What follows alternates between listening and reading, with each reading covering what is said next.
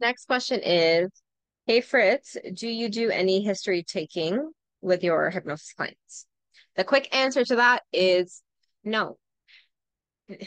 Here's why. We can get really, really murky as well when it comes to taking a full history.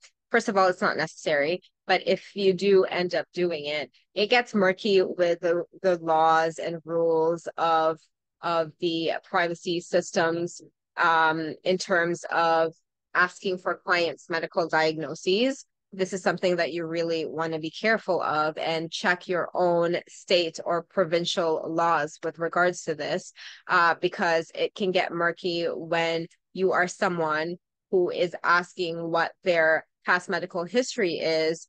And then you're exchanging stuff online. There's a lot of rules in the healthcare provided privacy field that could potentially be breached. And so you really want to think about that.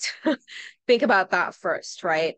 And in the hypnotherapy world, we are unregulated, and this is something that, unless you have further training, if you do have a medical background, then you can do. Like I have a nursing background of over 15 years, and even then I would not touch that stuff. I have been in like rules and confidentiality stuff in like hospital and medical setting. That shit is murky. I don't even want to touch it, right? So you really also want to first off look into those rules if you're even allowed to ask your clients that. So that's the first thing, the legality rules.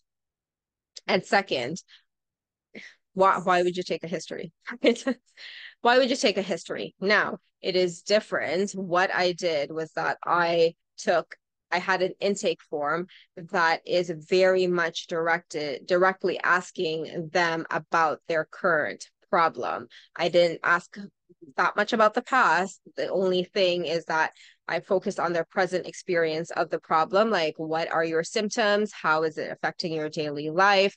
What have you tried in the past to help you with this? And also like where do they want to be, like very basic stuff like that, and obviously talking about how like the in-betweens, what they want, what are their symptoms right now, what do they truly desire in their lives. Those are the type of things that I or information that I would ask in the intake form. And so the history becomes irrelevant because first off, you can get into some murky shit there with the illegal rules.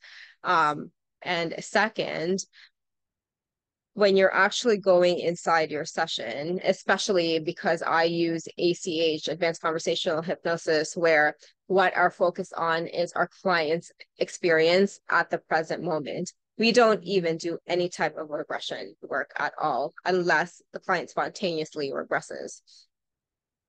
And so we don't look at the past at all. We look at the present experience of their problem so that our clients, can understand where they're at. So a history is a complete waste of time. Why would you do it? Why would you have your clients go through that? That can also get you into some very murky laws, and stuff like that. So do you want to risk that, right? I didn't, and I'm very well versed in the rules of healthcare in Ontario. But either way, it's one of these things where the most important thing is how can you help your client solve their problem now, and what questions do you want to ask? And that really has nothing to do with a complete history. That's a waste of time. Focus on helping them resolve the problem that they came to you with today, now, and then that is what's going to help you with your results, not the past. So I hope this helps. If you have any questions at all, let me know. So let's make a massive impact together, one conversation at a time.